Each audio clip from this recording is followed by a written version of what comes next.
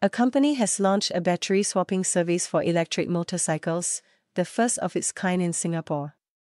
Evotion Labs has rolled out one battery charge and swap station at 1179 Serangoon Road, which is a motorcycle showroom and workshop owned by the company's backer Pte Ltd, an established motorcycle distributor. The second station at 1 North Crescent, where the headquarters of technology company Razer is located, will be ready in mid-June. These stations allow users to exchange empty batteries from an electric motorcycle for fully charged ones, a process that takes a few minutes. Evotion told the Straits Times that it will have 22 stations by the end of 2024, and plans to spend up to $4 million to expand to 400 stations in the next 2 years. Along with the swapping service, Evotion is selling the new Enchi GTS electric motorcycle, which has been approved by the authorities to use battery swapping technology in Singapore. Currently, fleet-owning companies can use the battery swapping service from Evotion. They can opt to have the swap stations installed at their own premises or use the ones set up by Evotion, which was incorporated in 2021.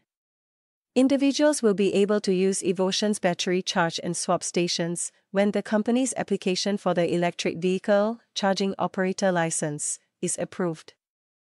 Companies operating public charging points in malls are required to have this license. The Land Transport Authority (LTA) confirmed that Evotion Labs is the only company dealing with battery swapping for electric motorcycles to have applied for the license. LTA had introduced the rules governing battery charge and swap technology for electric motorcycles in March 2022 and allowed 2 companies to test out the technology here in 2023.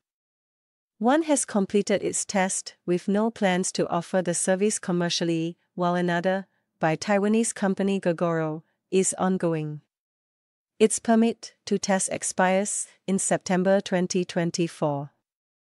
Each new electric motorcycle carries 2 batteries and can travel up to 120 kilometers on a full charge. The rider can opt to exchange either one or both batteries for fresh ones at the battery charge and swap station using a dedicated smartphone app. The charge and swap stations will only work with batteries that are officially supplied by Evotion Labs.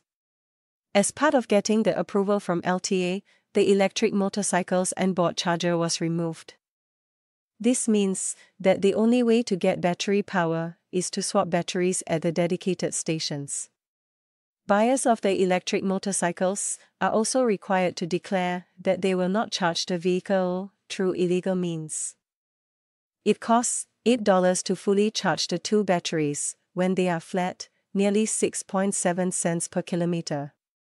The rider can swap the batteries at any stage for fresh ones. The electric motorcycle, whose performance is comparable to a conventional scooter, costs $17,500 to buy, including the Certificate of Entitlement (COE). Maintenance cost for the electric motorcycle is expected to be lower than comparable ones with an internal combustion engine, as there is no need for periodic oil change. A conventional scooter, like the Yamaha Aerox, costs around $15,000 with COE. At today's fuel prices, using 92-octane petrol, the Yamaha will cost around 5 cents per kilometer. Experts consider battery swapping technology as a viable solution for electric motorcycles to get around the issue of spending hours to charge up, only to be able to travel a relatively short distance. Due to their compact size, electric motorcycles cannot carry batteries that are large enough to allow them to go further before needing to be plugged in again. New motorcycles have been sold in Europe for some time. Evotion spokesman said this meant that the brand had the required certifications to be approved for sale in Singapore, instead of having to commission new tests.